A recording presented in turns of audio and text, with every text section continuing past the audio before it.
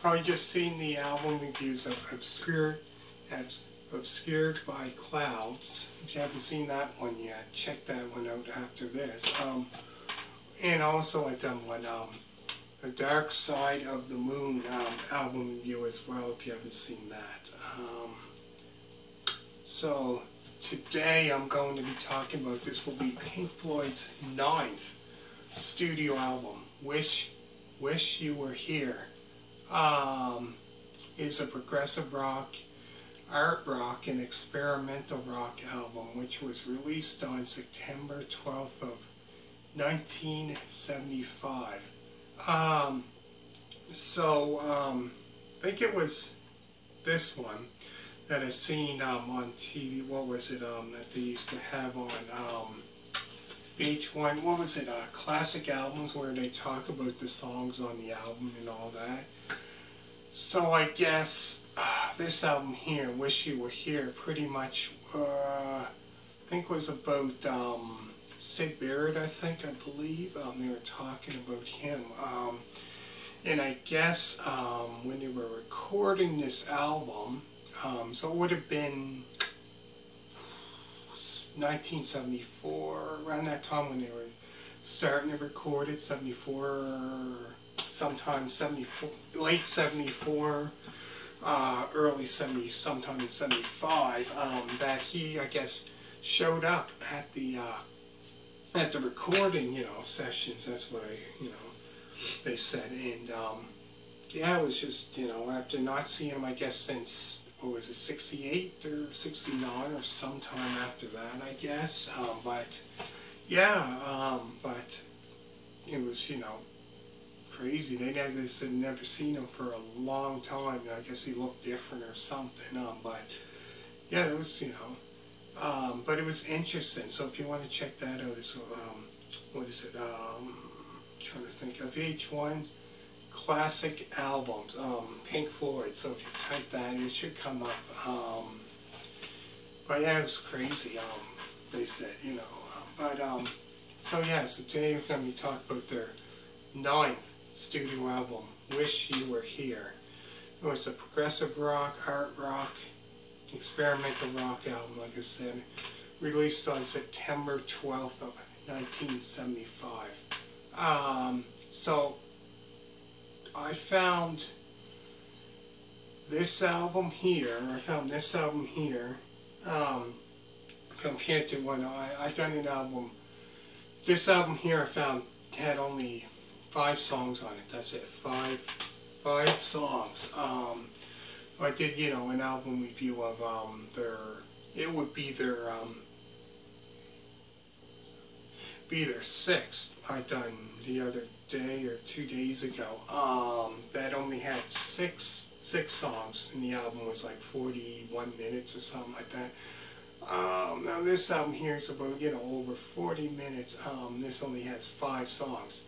But let's say, there's, man, a lot of, great songs, popular songs of theirs.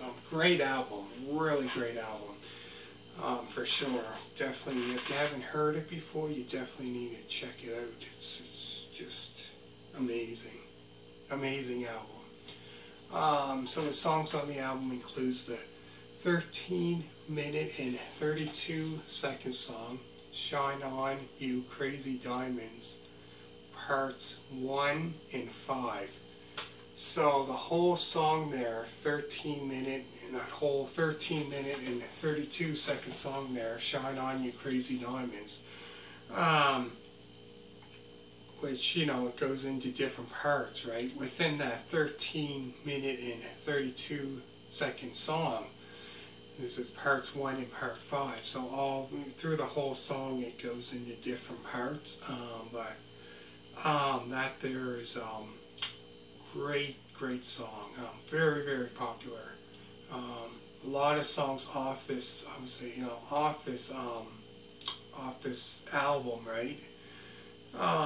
Very, the whole album. You probably hear it on like rock stations like what is it, Q104 or something, when they, every now and then when they decide to play something half decent, you know, like some classic rock song or whatever, right? I find now they don't, right? Every now and then you might hear something like Pink Floyd or something like that, but I find now, when I listen to it, you hardly listen to that, right? Hear anything like that, so that's why I don't listen to that anymore, because it's rare that you would hear something good like that on there. Anyways, but yeah, so that's the first part, which starts off with, you know, I said the 13-minute and 32-second song, Shine On You Crazy Diamonds, which is parts 1 and 5. After that is a 7-minute and 28-second song, Welcome to the Machine. And then after that is Have a Cigar, which I think is it on this album that Roy Harper sang lead vocals on for Have a Cigar. All that time, all that time hearing that song, I didn't know that lead vocals, he sang lead vocals on that, but all that time I'm thinking, oh geez, I didn't know that, right? At all, really. I thought, you know, it was David Gilmour, right? That sang, you know.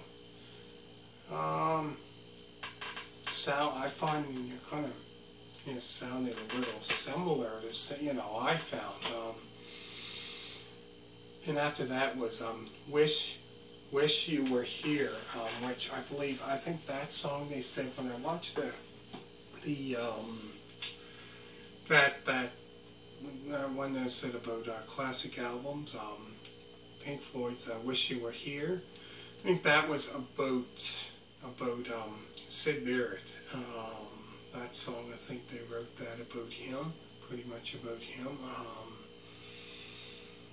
But yeah, it was, you know, crazy. They seen him, right? And when he came into the recording and where they recorded, and he showed up, they didn't know who he was. He looked so different, and yes,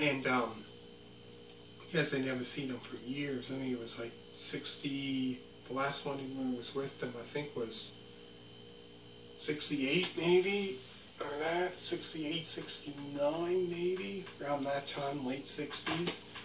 And that was it. So he didn't really play, you know, many albums with them after, you know, left.